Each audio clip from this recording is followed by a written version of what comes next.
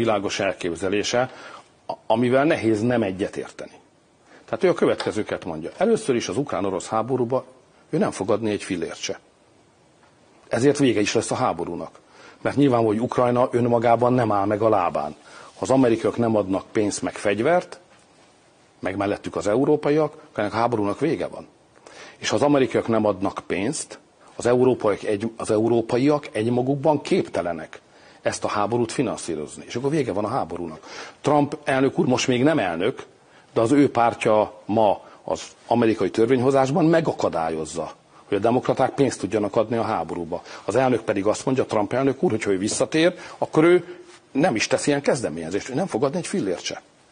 Ezzel vége is lesz a háborúnak. Azt is mondja, hogy ő nem akarja finanszírozni az európaiak helyett Európa biztonságát. This is my video update on this Monday morning, March the 11th. Let's talk about some news.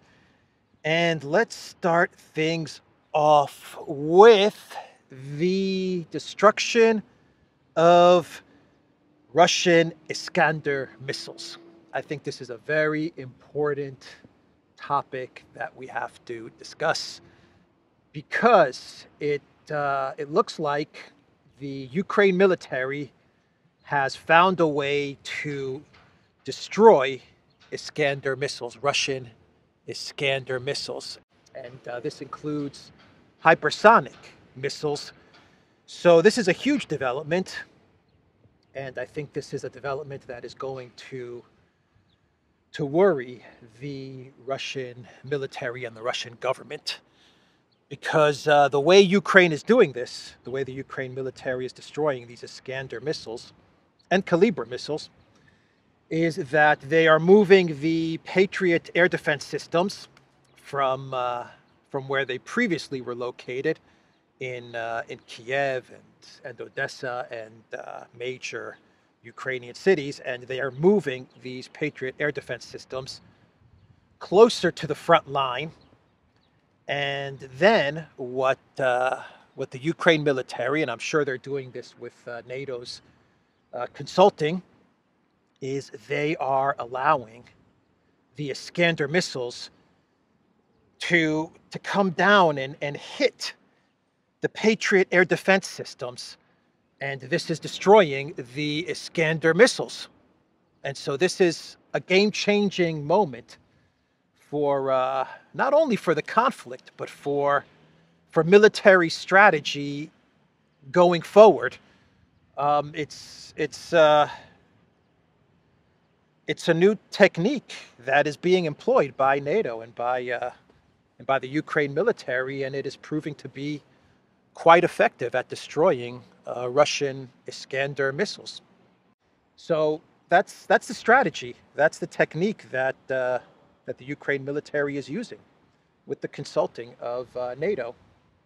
They're moving the Patriot system to the front line, and then they're allowing the Patriot systems to just get hit by the Iskander missiles. Yes, you may be asking, the Patriot missile systems, they are also destroyed. Yes, this is true. This is true, but what's more important is that the Iskander missiles are being destroyed.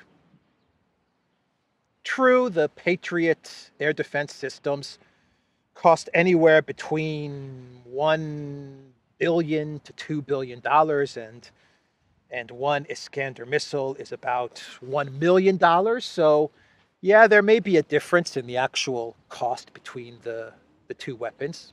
The Patriot air defense system being significantly more expensive than the Iskander missile, but the main point here is that the Iskander missile is being destroyed as it hits the Patriot air defense system. And over this weekend, we had two Patriot air defense systems sacrifice themselves in order to destroy a couple of Iskander Russian missiles.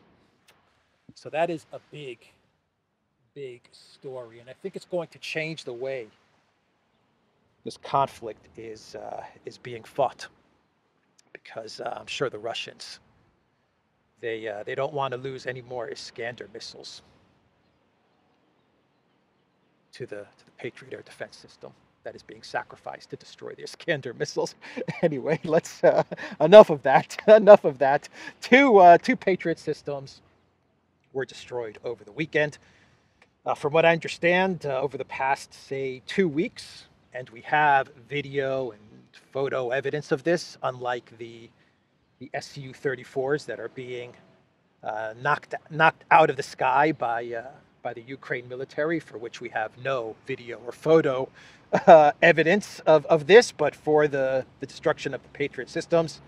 Over the past 2 weeks, we've had something like 6, I want to say, anywhere, I think 4 to 6 Patriot air defense systems being completely obliterated by Russian missiles. So Ukraine is now waiting for some more Patriot systems. And according to Forbes, Ukraine is going to have to wait for quite a bit of time for some new Patriot systems to be delivered.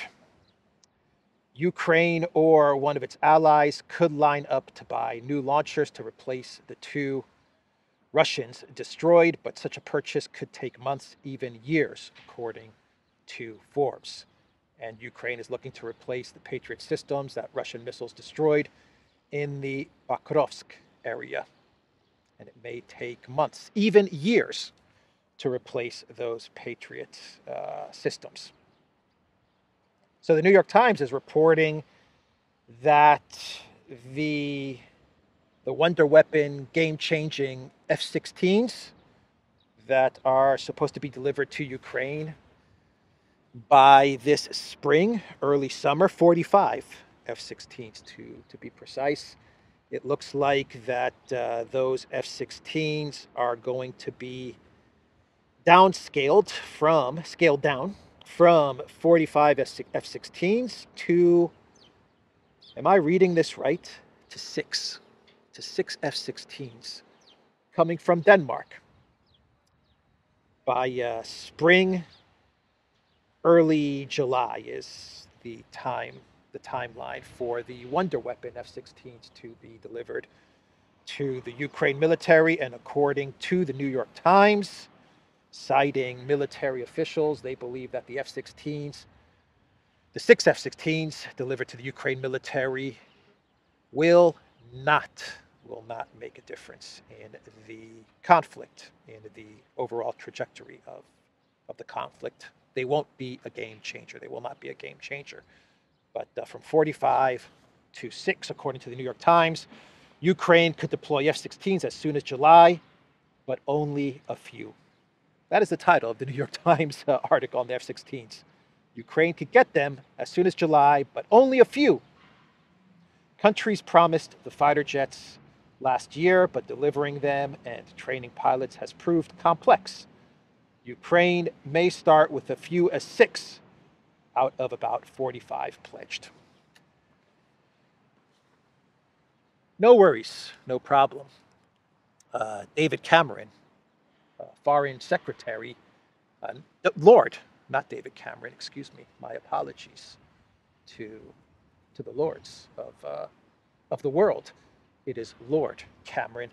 He is on the case. He is trying to find solutions to all of the military problems plaguing NATO and the Ukraine military. And one of the solutions that Lord Cameron, that he came up with, and I talked about this yesterday in my video update, is that Germany could send the long-range Taurus missiles to the UK, because Germany has proven reluctant to send the Taurus missiles directly to the Ukraine military. But what they can do, according to Foreign Secretary Lord Cameron, is that they can send Taurus missiles to the UK, and then the UK can send long-range Storm Shadow missiles to Ukraine.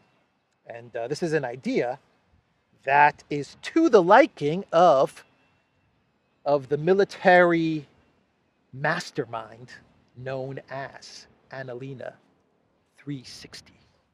She's in favor of this idea from Lord Cameron.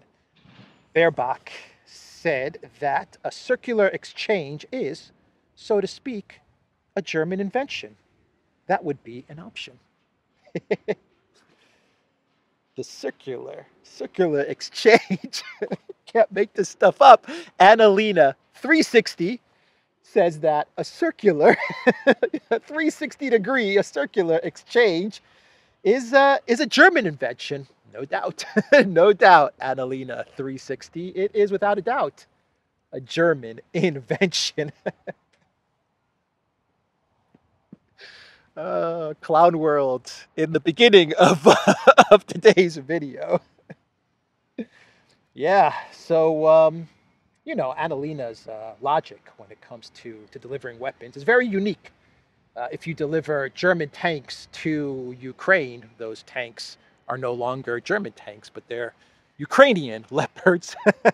Remember when Annalena said that one? Yeah. So circular exchange is a German invention, a German innovation, that 360 circular exchange. So Annalena is supporting uh, Lord Cameron's circular 360 exchange initiative.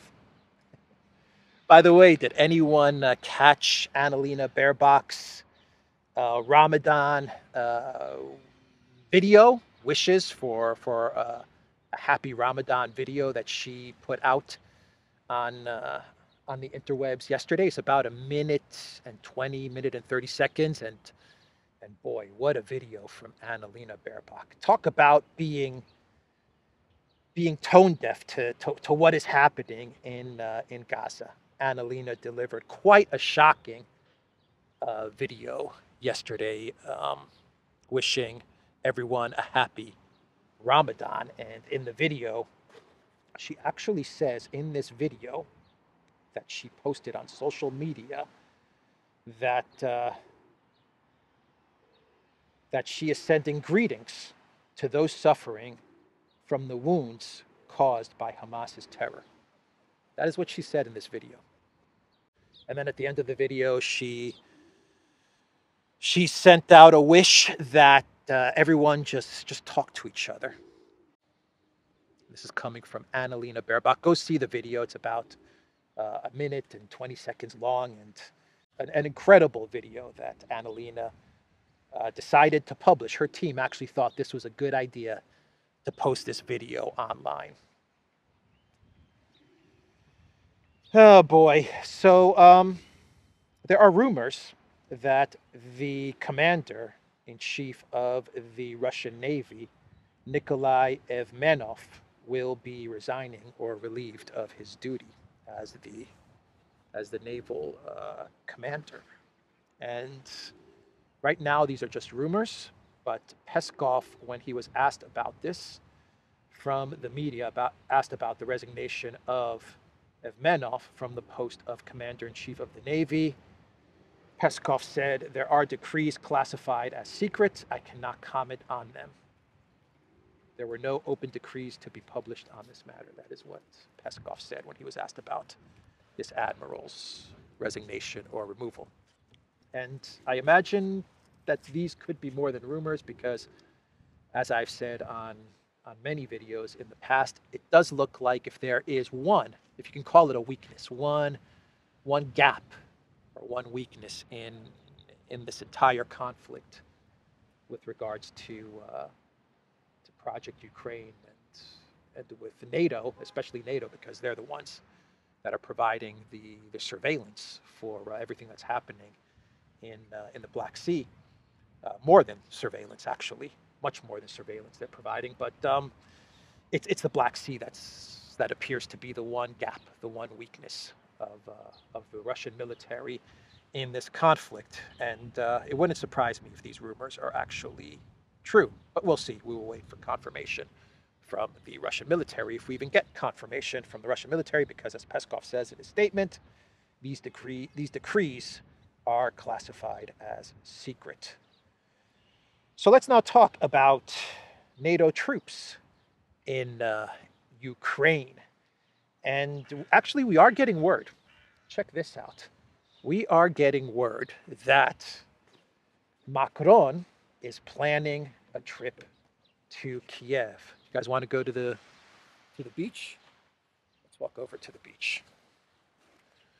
We are getting news that Macron is planning to visit Kiev in the next couple of weeks. I very rarely say I told you so, but I told you so. I told you so. I told you, everyone. I told everyone that this was going to happen. And you know why I knew this was going to happen, why I knew that Macron was going to make a visit to Kiev. I said it in many videos. Zelensky number 5. I called it. Macron is being driven insane. Madness is descending upon little Napoleon. And why, you might ask? Well, I've said this in many videos in the past. One of the explanations of Macron's madness, of his crazy rhetoric, has to do with the fact that he has been deprived of the enchanting, the intoxicating smell of Zelensky number 5. 20% off. Use the code green t-shirt. But yeah, he has to get a whiff of that Zelensky number 5, and maybe, just maybe, if he gets a whiff of that Zelensky number 5, he'll come to his senses and he'll calm down from this crazy rhetoric. Of course, the reverse could happen. Zelensky number 5 as a perfume is very unpredictable, and it might actually drive Macron even more mad. It is very much a narcotic.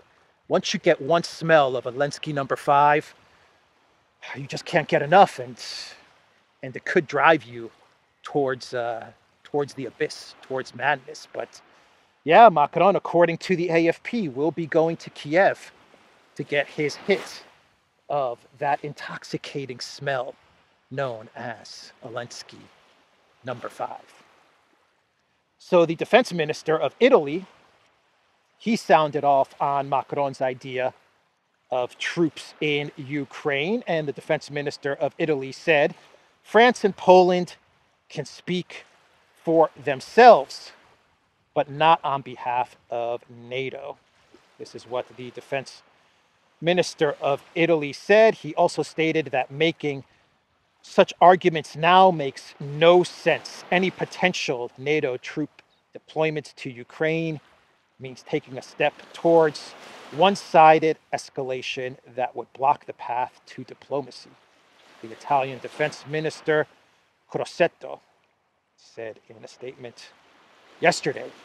So from Italy, it is a no for troops in Ukraine, at least for now. It's a no for troops in Ukraine. Of course, that can always change. If the United States orders Italy to send troops to Ukraine, well then I imagine Italy would send troops to Ukraine. But that is the statement from the defense minister. Sending troops into Ukraine, NATO troops into Ukraine, would do a lot more damage than just ruining any potential diplomacy in the future. It would actually lead us to a potential nuclear conflict, Mr. Defense Minister of Italy. So yes, it would be a setback for diplomacy, as the defense minister stated, but it would do a lot more damage to all of us, to the entire planet, if you send NATO troops into Ukraine.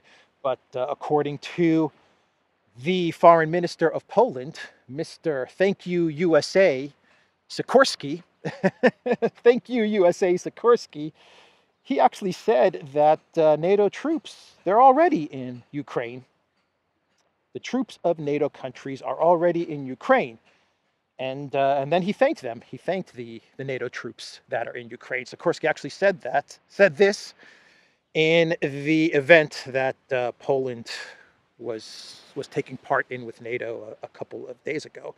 So Sikorski has admitted, Thank You USA Sikorski has come out and admitted that, yes, we do have NATO troops operating in Ukraine, though I don't know if he specified as to what they are doing in Ukraine, but they are there.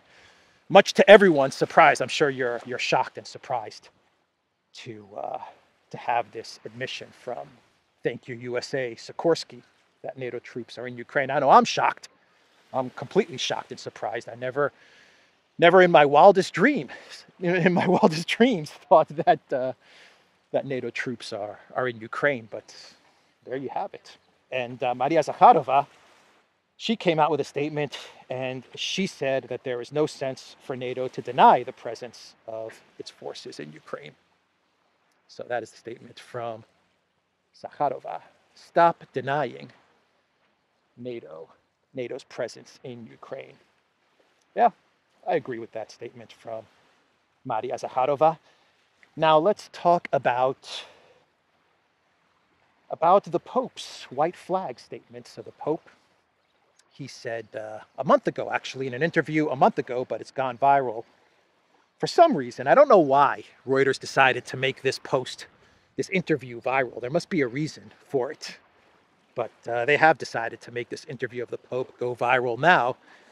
The Pope basically said that Ukraine has lost this conflict and they need to find courage to negotiate, to put up the white flag.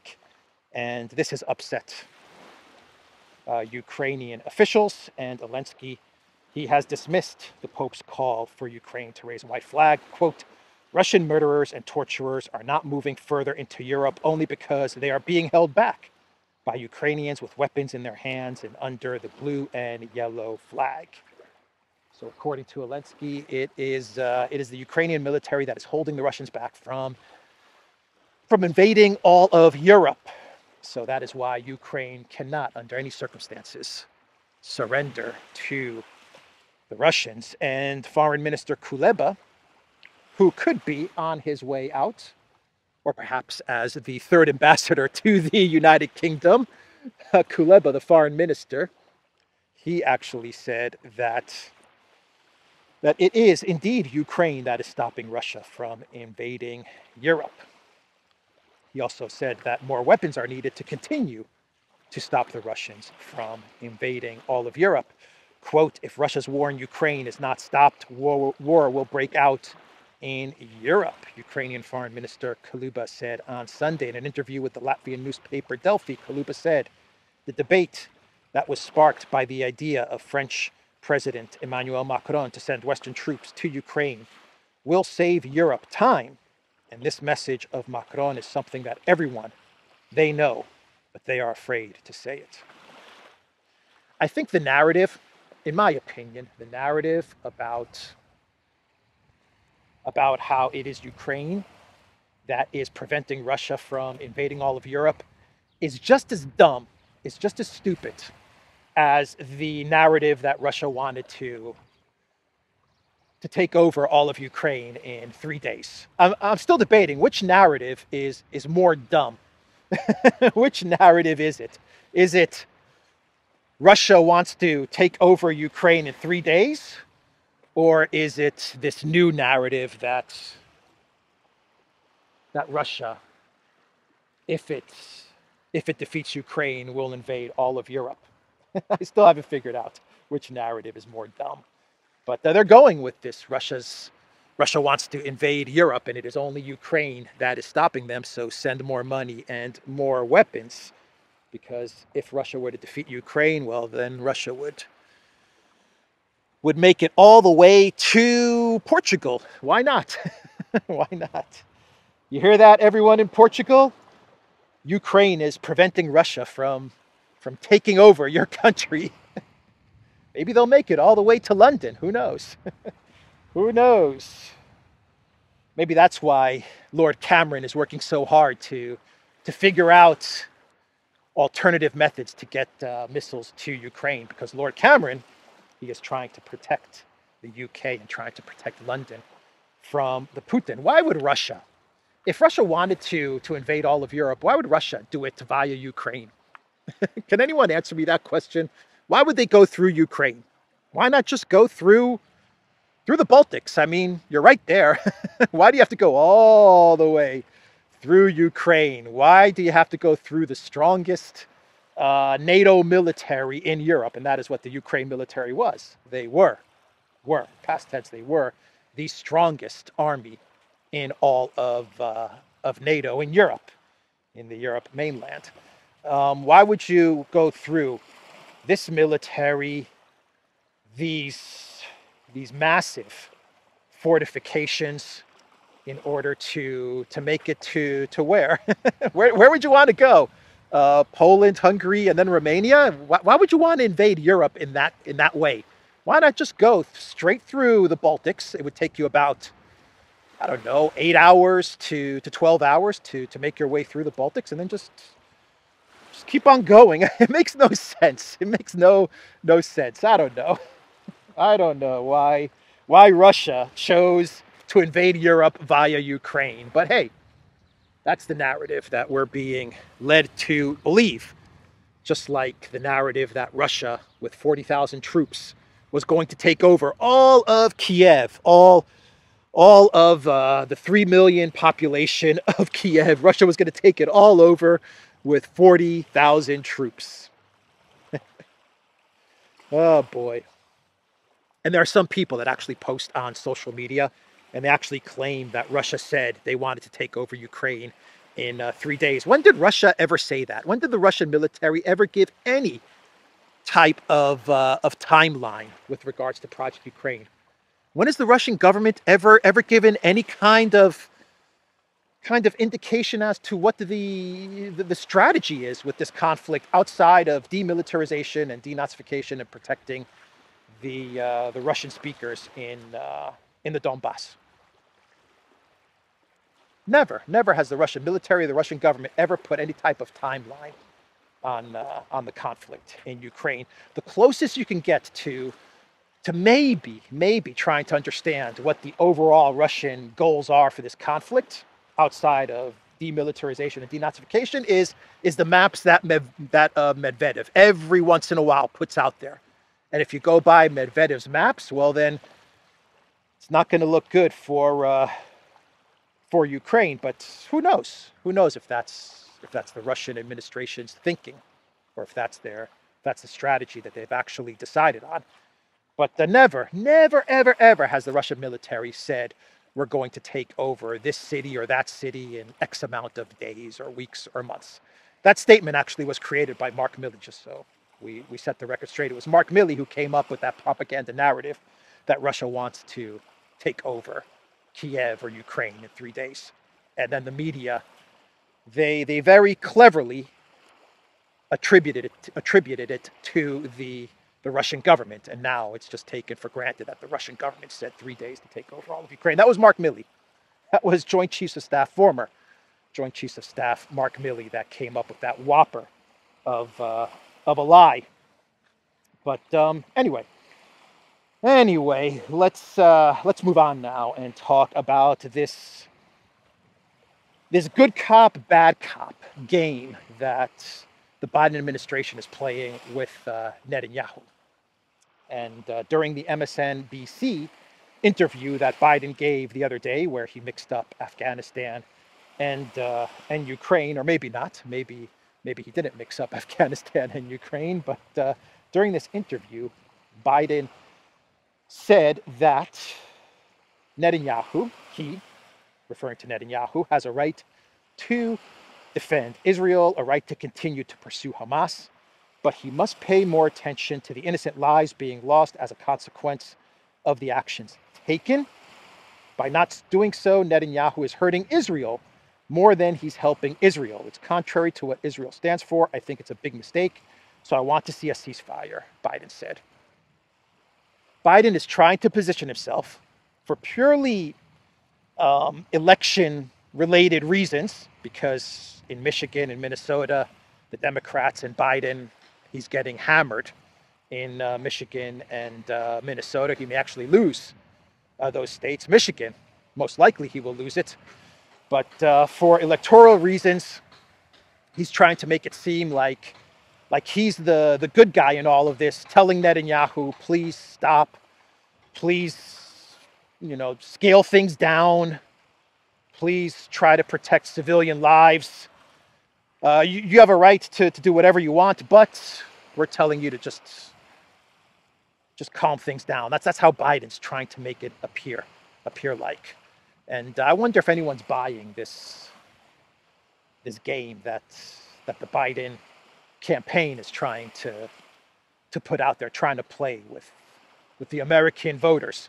If Biden really wanted, the Biden White House, I should say, because Biden, okay, if the Biden White House really wanted to put a stop to the conflict in Israel and in Gaza, this war that has killed 30,000 civilians, according to various reports. Even Lloyd Austin, the defense secretary, he said at a House meeting, that congressional testimony meeting, that 25,000 civilians had been killed in Gaza. That's coming from the defense secretary, Lloyd Austin. Anyway, if they really wanted to put a stop to this, they would tell Netanyahu to stop it, and they would stop sending weapons and money to Israel, and they would put a stop to this. But the reverse is happening. They're building ports and piers with U.S. military about to go to these piers that they're building in Gaza, and they say it's for humanitarian aid. But you know, who knows if that's really true? I doubt it. Anyway, games are being played by Biden. He's trying to fool the American people to make it look like he's the good guy in all of this, when he is not.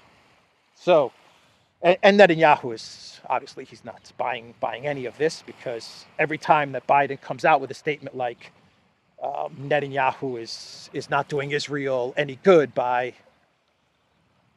killing all these civilians, he always prefaces it with a statement like Netanyahu can do whatever he wants, or Israel can do whatever they want, but Netanyahu's not doing Israel any favor. So Netanyahu's just brushing all of this off. He's saying, yeah, whatever, Biden, just try to play this election game, and we're just going to ignore whatever you said.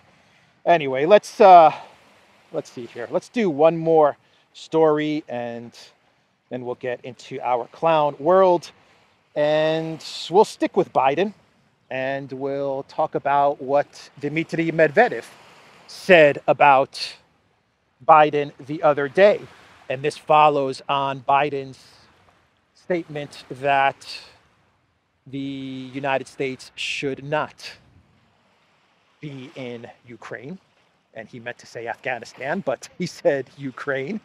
And Medvedev, he picked up on this slip up from Professor Biden, a very rare slip up from the US president. He rarely slips up like this, but he did during this MSNBC interview. And Medvedev said that Biden is, and I quote, this is Dmitry Medvedev, he said that Biden is a rare kind of idiot. And he posted this on social media, Medvedev. He said that Biden is a rare kind of idiot, and he posted a short clip of Biden's gaffe, as he said he's a rare kind of idiot. So that is what Dmitry Medvedev said in response to Biden's statement about the U.S. not being should not have gone into Ukraine, when Biden meant to say the U.S. should not have gone into Afghanistan. So, yeah. A rare kind of idiot.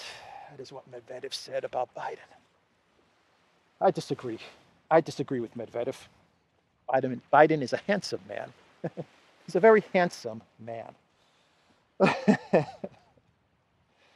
All right, let's do a clown world.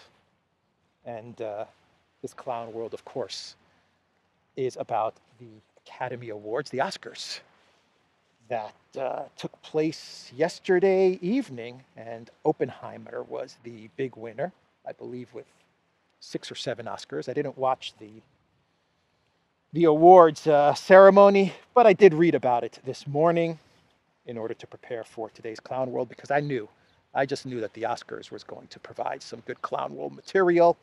I just had a feeling that Hollywood would not let the Clown World segment down, and it did not let the Clown World segment down.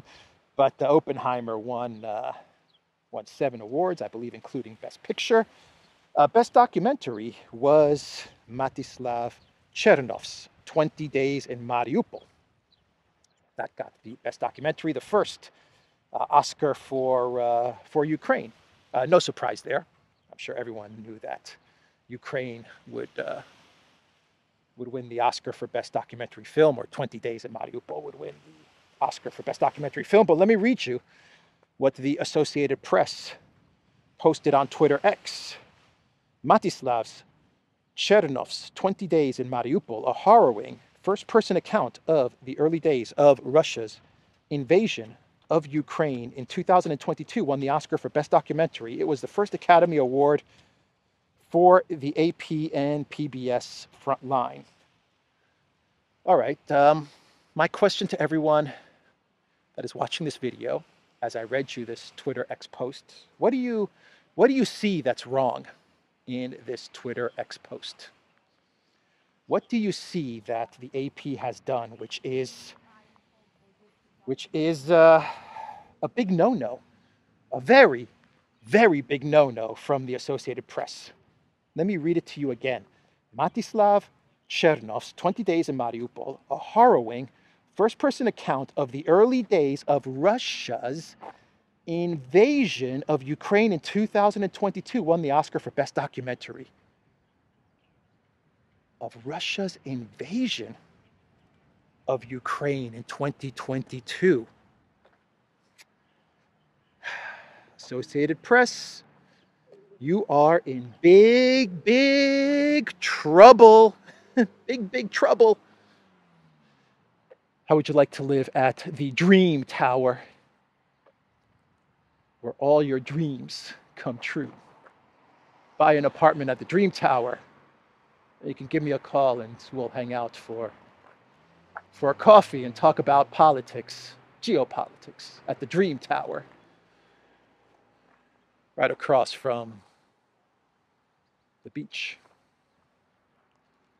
and from the plastic bottle fishies, the recyclable plastic bottle fishy, which is full.